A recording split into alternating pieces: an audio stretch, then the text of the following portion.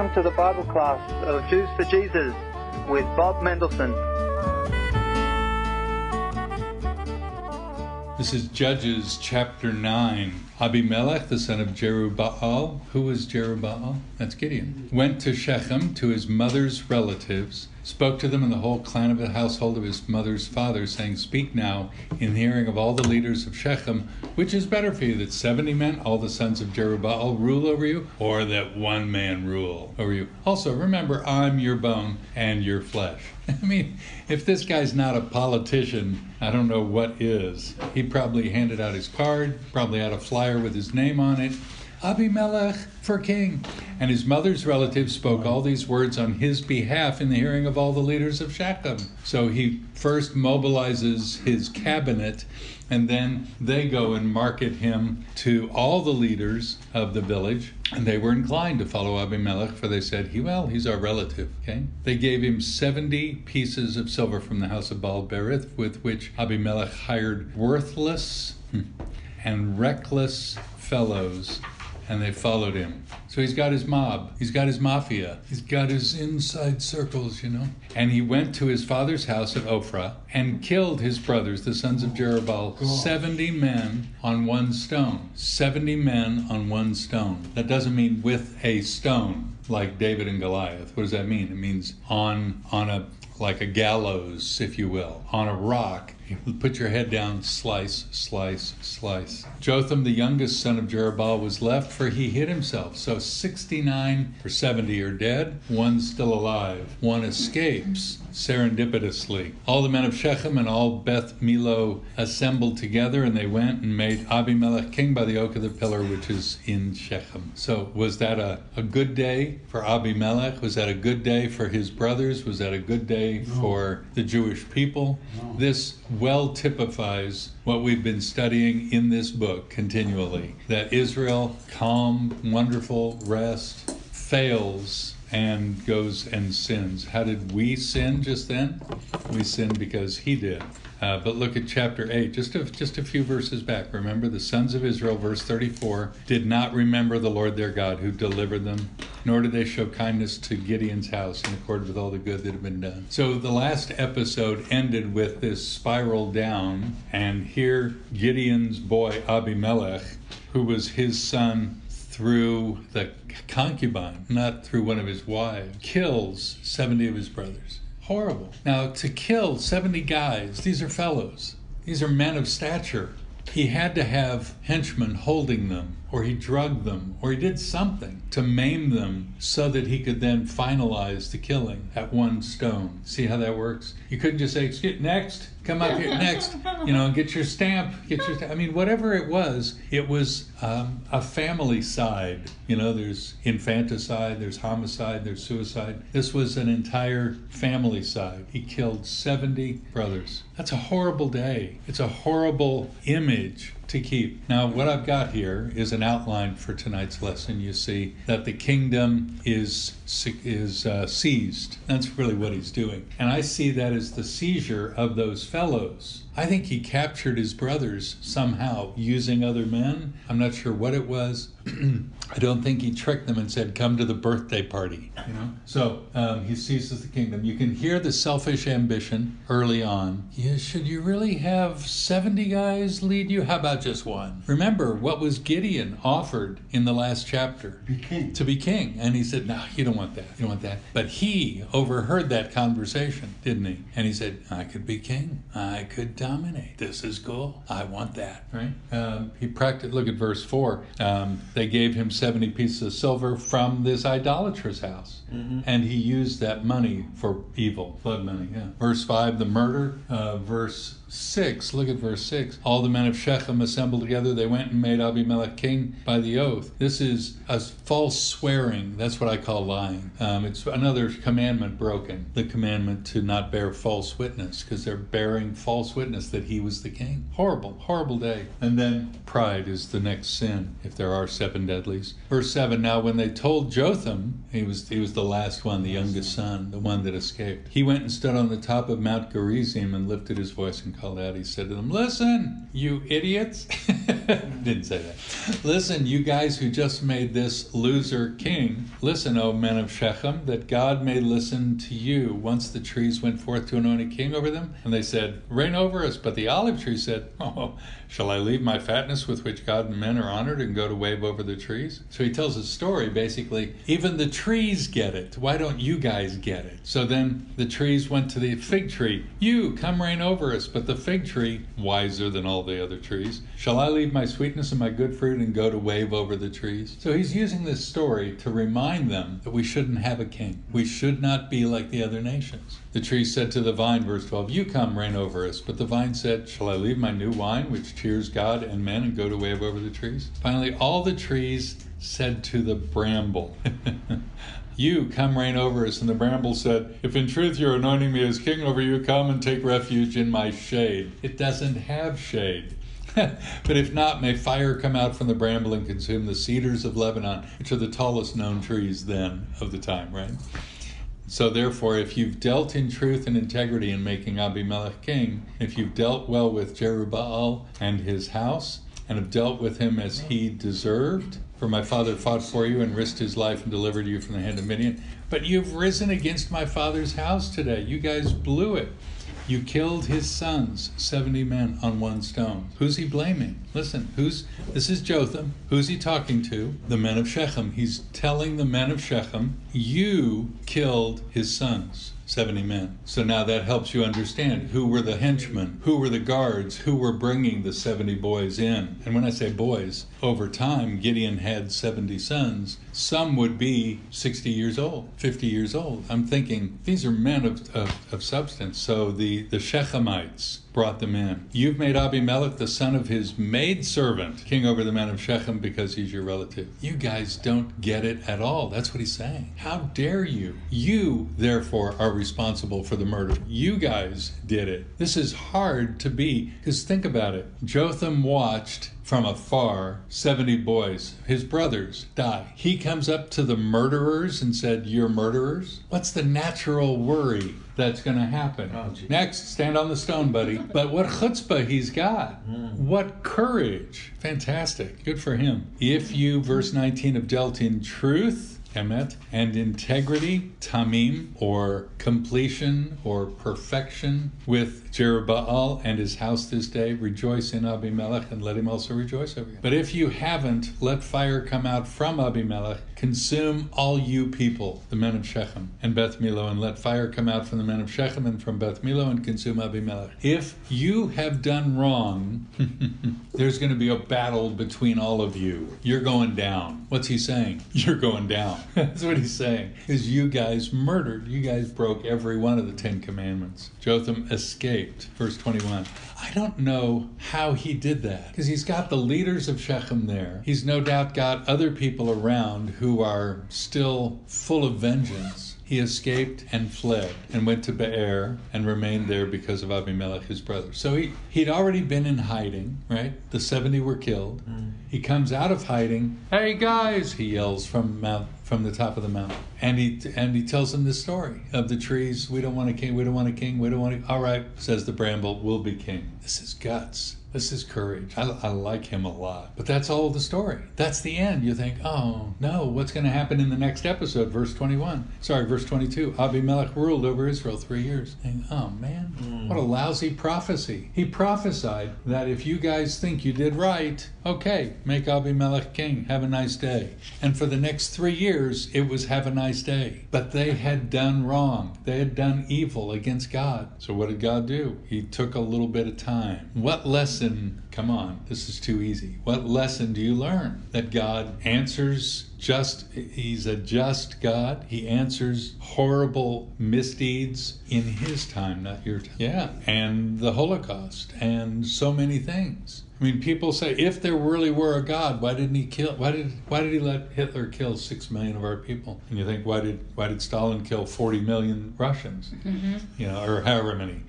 Stalin's responsible for their death, and Hitler and all those. Why didn't God stop all that? Well, he did within years. A world war should still be, well, maybe it is. It should still be going on because there's enough hostility and venom within people in Austria. And didn't they just elect a far-right madman who's got the exact same cred as Adolf Hitler?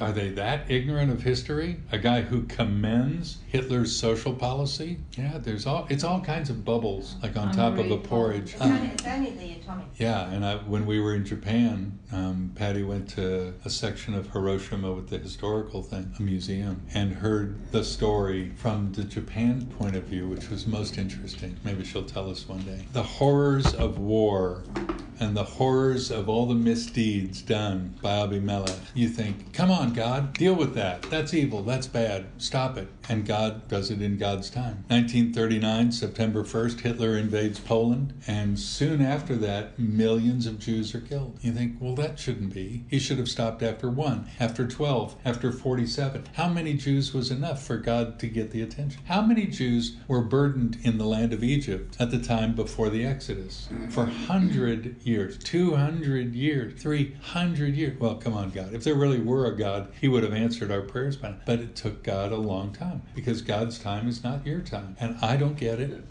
I'm not going to defend God. God is well able to defend himself. He does what he does in his time. Psalm 31, my times are in your hands. Deliver me. That I don't understand God's timing. I just believe it. Now, is that an excuse? Is that kind of, well, yeah, you say that because you don't have an answer. Right. I say that because I do not have a personal human answer, but my answer is God's timing is in God's hands. And only a person of faith gets that. Tomorrow, no shaving. Then, verse 23, after these 3 years of pain and desperation and worry and maybe Jotham's simple faith, I don't know. If the Bible's silent, I'm going to be. Then God sent an evil spirit between Abimelech and the men of Shechem. You think, come on, you could have confused them 3 years earlier, 2 years earlier, 6 months ago. No, he did it when he wanted. And the men of Shechem dealt treacherously with Abimelech. Yeah, you can read that in Romans chapter 1, that God gave them over to X, and you feel the pain that they rejected, and so then God gave them over to Y, and you feel the pain, and then God gave them over to Z. And there's this continual opportunity for the people to repent and return. You see that with Pharaoh when God hardens his heart, and then Pharaoh hardens his own heart, and then God hardens his heart. You see that retribution, that slow, steady progress into the despair and death that Pharaoh brought on his own household. Suppose we could use a biblical understanding to say that God was using that same modus operandi here. Let's just say that these sins in the early part of the chapter are enough to cause Abimelech to be judged. He's not living a faith-filled life, not living a Gideon life. And Dad would be so very disappointed. Boy, you don't want to be Abimelech. Verse 24, so the violence done to the 70 sons of Jerubbaal might come, and their blood might be laid on Abimelech their brother, who killed them, and on the men of Shechem, who strengthened his hands to kill his brothers. In other words, assisted. The men of Shechem set men in ambush against him on the tops of the mountains. They robbed all who might pass by them along the road, and it was told Abimelech, that's not good.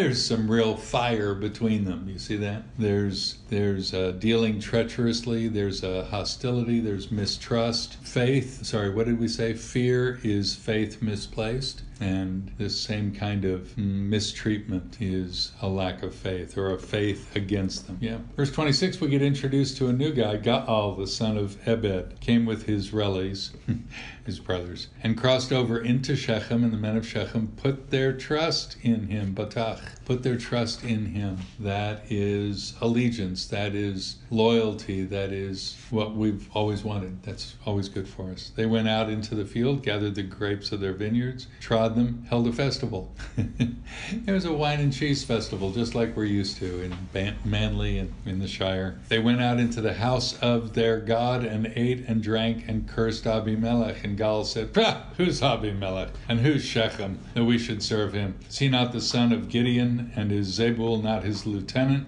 Serve the men of Hamor, the father of Shechem. Why should we serve him? They're drunk. They're drunk when they're singing this song, if you will. Would therefore that this people were under my authority, Gaal says. then I would remove Abimelech. So what's he doing?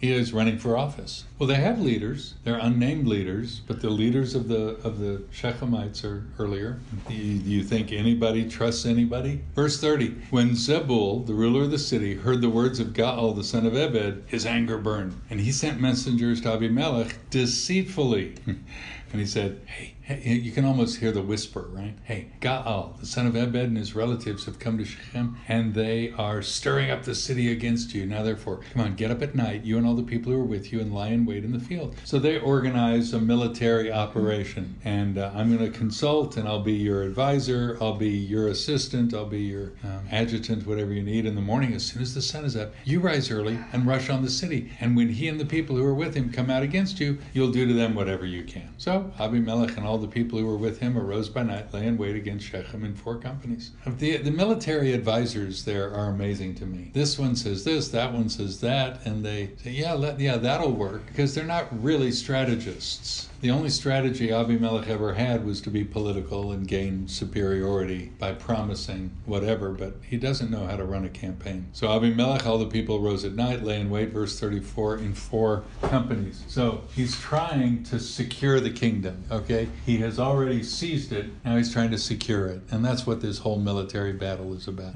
He's trying to make sure that he's got these guys on side and the right guy. You know, choosing allies also requires you to choose enemies. If you want to be wise, choose the right enemies. Choose the right people to oppose you. You're not going to get along with everybody. You know that. Everyone will not like you. Anybody still think that it's about all kinds of things. If you stand for something, there will be those who oppose that. So if you're wise, you choose the right enemies. You say, well, I don't want to have enemies.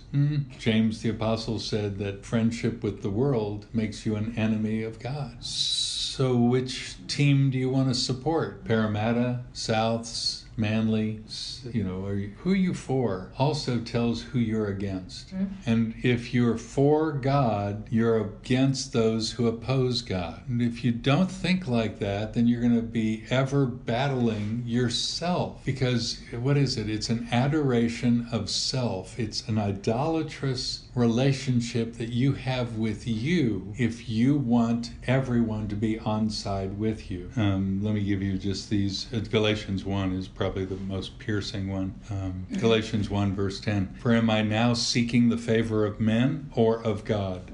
Or am I striving to please men? If I were still trying to please men, I would not be a bondservant of Messiah. 1 Thessalonians 2:4 says, but just as we have been approved by God to be entrusted with the gospel, so we speak, not as pleasing men, but God who examines our hearts. There really is a conflict between man-pleasing and God-pleasing. Now, that doesn't mean that you should offend everyone. I'm sorry, I'm pleasing God, and I hate you, and you hate me, and I thrive on your hostility to me. So it's all part of choosing who you're going to serve and who you want to please. If you want to please men, you can please men. There will be plenty of people who will adore you, and that's your idolatry. Because if you please men for your sake, what are you getting? You're getting praise. You're getting glory to you, which is idolatry. And if you are trying to please God, then that'll come at a cost to you. And that cost to you is that people will say, who do you think you are? Will, you some kind of Holy Joe or something? What are you, some kind of smokescreen pastor or something? You're trying to show off your religion? Quit shoving your religion down my throat. How many times you hear that? Like, I've never put anything down your throat. It's just the weirdest phrase. Have I communicated something in your ears? Why is that shoving down your throat? Anatomically, it's a weird thing to say. But this whole idea of pleasing people versus pleasing God is one with which we are constantly battling, and it's especially in Australia. Back to Judges. Abimelech and all the people who were with him arose. Gaal, the son of Ebed, went out, stood in the entrance of the city gate. Abimelech and the people who were with him arose from the ambush. And Gaal saw the people. He said to Zebul, that's his lieutenant, look, people are coming down from the tops of the mountains. Zebul said, you're seeing the shadow of the mountains as if they were men. Gaal spoke again, no, behold, people are coming down from the highest part, and one company comes by way of the diviner's oak. So Zebul said, where's your boasting now with which you said, who's Abimelech that we should serve him? Is this not the people whom you despise? You go out now and fight with them. So Gaal went out before the leaders, and he fought with Abimelech, and Abimelech chased him. And he, that's Gaal, fled before him, that's Abimelech. And many fell wounded to the entrance of the gate. Abimelech remained at Arumah, but Zebul drove out Gaal and his relatives so that they could not remain in Shechem. So he lost the battle. Came about the next day. People went out to the field. It was told to Abimelech, so he took the people, divided them into 3 different companies, lay in wait in the field. He looked, he saw the people coming out from the city, arose against them and slew them. And Abimelech and the company who was with him dashed forward, stood in the entrance of the city. The other 2 companies then dashed against all who were in the field and slew them all. Abimelech fought against the city all that day, captured the city, killed the people who were in it, raised, that means lowered, raised the city and sowed it with salt. Raised means destroyed, leveled, dropped, fell. And sowed it with salt. Salt was used for money in those days. Salt, that is expensive in some cases, but not in this case. When you sow it with salt, what are you doing? It's an Edaphic ruin, and as a result, nothing could grow there. He destroyed it. When all the leaders of the town of Shechem heard of it, they entered the inner chamber of the temple of El-Berith. It was told Abimelech that all the leaders of the town were gathered together. So Abimelech went out. He's thinking, this is good, I can wipe them out. Went out to Mount Zalmon, he and all the people who were with him. Abimelech took an axe in his hand, cut down a branch from the trees, lifted it, laid it on his shoulder, said to the people, what you've seen me do, hurry, you go do too. So everybody goes and takes a tree, whacks it. And so all the people also cut down each one his branch, followed Abimelech, put them on the inner chamber, set the inner chamber on fire over those inside, so that all the men of the tower of Shechem also died, 1,000 men and women. This is the king of Shechem. This is the son of Gideon. Are you embarrassed? I mean, he's horrible. He's a horrible representative of Gideon's legacy. Verse 50, Abimelech went to Tebez, it's about 10 kilometers away, camped against Tebez, captured it. There was a strong tower in the center of the city, and all the men and women with the leaders of the city fled there and shut themselves, and they went up on the roof of the tower, and Abimelech came to the tower, thinking, I can do the same with them that I just did to the Shechemites. He approached the entrance of the tower to burn it with fire. This is going to be good. Everybody grab. So basically, he did the same thing. Chopped down a branch, put it on his shoulder, said, everybody come do it again. Because once you get a success, the danger in military battles, the danger in life is that everything will flow the same way. Love this. Verse 53, but a certain woman threw an upper millstone on Abimelech's head, crushing his skull. So this woman drops an upper millstone on Abimelech's head, crushing his skull. He called quickly the young man, draw your sword and kill me, so that it will not be said of me, a woman slew him. So the young man pierced him through and he died. When the men of Israel saw that Abimelech was dead, everybody went home. Like, that's it. Yeah. Okay, game's over. You know, we lost 47-12. Thus God repaid the wickedness of Abimelech, which he had done to his father in killing his 70 brothers. What a lesson that is. What you do to families, you do to the whole family. What you do to any member. When Yeshua said, what you've done to the least of these, my brothers, you've done to me. There's an historical precedent for that. And God returned all the wickedness of the men of Shechem on their heads, and the curse of Jotham the son of Jerubbaal came upon them. 3 years and change later. Jotham predicted that fire would come out of both, and they'd kill each other, and that's just what happened. And it's a horrible ending. Look at the outline, if you will. Sorry. We've got the seizing of the kingdom, which Abimelech did almost without pain, just a political maneuvering, and he captured, 61% of the vote or whatever it was. I mean, he dominated. But his pride ended up killing him. I can do this. I don't need God. I mean, pride comes before a fall, and pride is the killer. It's certainly the beginning of all his sin. He secured the kingdom. Gaal boasted, and then he was defeated. I mean, everybody and their brother dies in this story except Jotham. He's the only good guy left. And the kingdom is lost in the last section. Let's read some of these verses. 2 Samuel 11:21. Read Psalm 34:21. Proverbs 21:12. All three have a 21 in it. I don't know that means anything. So what does the record of Scripture say about the death of Abimelech? A woman did it. Just some chick. Which is totally against a warrior's life, right? You want to die in battle. What did he die from? A millstone dropped over his head. So he didn't even die fighting. He died by a woman. So he had 2 scars on his tombstone, if you will. The record of Scripture is clear. Yeah, it was a woman by a millstone. It was a rock. Just think of a rock. Psalm 34. Whether in this life or the next, those who hate the righteous are going to lose. So if you... this goes to the whole idea of men-pleasing. You want to be on the righteous team, not on the evil team. Because if you're on the evil team, you will hate the righteous, and that ends up being the very thing you don't want to be and do. And it doesn't necessarily mean that evil will hate the righteous and we're going to win tomorrow. It might be a year from now. It might be 20 years from now. We don't know. Proverbs 21, verse 12. At the end of the day, we're going to either be righteous or we're going to be wicked. Gosh, that's simple. Is that too simple? Is that painfully simple? Is that embarrassing? What defines wickedness and what defines righteousness? How do you get righteous? What does that mean? What does it look like? You read that verse and you say, okay, I want to be on the guy's team with the letter R on the front. What does that look like? Good. Well, that's a redefinition. So if you're right with God, righteous is right with God. Yeah, okay, what else? How do you get righteous? How do you get right with God? Say it again. So you speak truth, you live truth, you act truthfully, so faithful to follow Yeshua, okay? And therefore, if it's up to what Jesus already did, we've got to believe it, accept it, and live it, and follow it, and act on it. These are, you go out and do a survey out on George Street and say, excuse me, have you heard of righteousness or rightness with God? Whatever term. You finally get somebody on side with you and say, yeah, I've heard of that. How would you become right with God? What do you reckon 9 out of 10 people will say? It's something you do. They'd say, keep the law. That's over in Bondi. We're not on George Street. Yeah, but they'd say,